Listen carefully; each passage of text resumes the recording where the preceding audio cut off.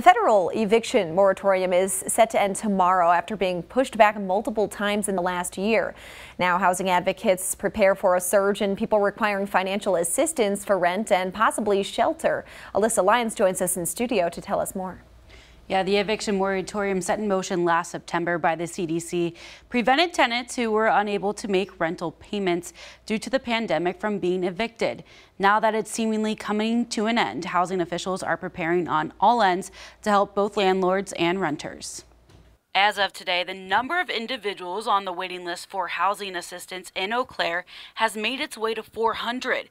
50 more than last year and over 100 since 2019. With waits topping 18 months and the moratorium on evictions ending, those in the housing assistance industry are preparing for an increase in calls in need and in shelter. I think sometimes our human nature is, until we're forced to deal with an issue, sometimes we may end up ignoring it. So I'm hoping that's not the case. We've tried to advertise and work with people and get information out about the funding sources that have been available, that have become available since COVID hit. What that will look like, it's really hard to say. It's kind of an unknown at this point. The Director of Housing Services at Catholic Charities, Kevin Birch, has been preparing to set up triage come Monday, the day evictions can be filed.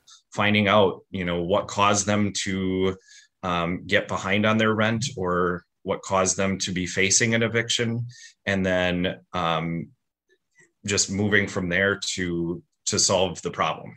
They're ready to go. Despite the eviction moratorium being extended multiple times, some believe it's time it comes to an end. For a lot of these investors and landlords that own properties, they have property taxes that they pay, maintenance, and they still need to maintain the housing to make sure it's safe and healthy, and all that costs money.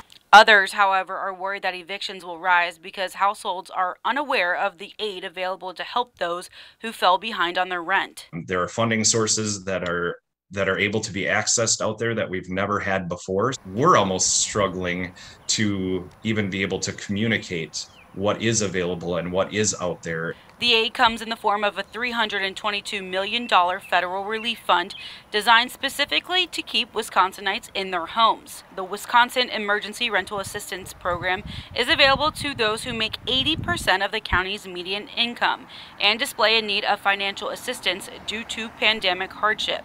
The Western Dairyland Economic Opportunity Council, as of Thursday, has distributed $2.4 million to over 600 families since February. So this benefits, of course, the renter who gets to stay in their home and be housed, their family, but it benefits the landlord. Most of our landlords are not these faceless landlords that own, 100 different properties.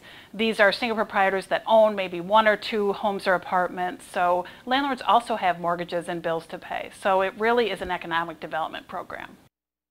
One thing to note is that Governor Evers actually expanded the rental assistance program to include utilities and internet. The program will send rent payments directly to your landlord, and the process takes 1 to 2 weeks. When I was talking to all the housing and shelter programs today, they said they all work together. So if you find yourself questioning which one is best to turn to, resources at the Housing Authority, Catholic Charities, Western Dairyland, Lutheran Social Services, and Family Promise can help. All right, thanks, Alyssa. Each resource will be linked on this story at WQOW.com.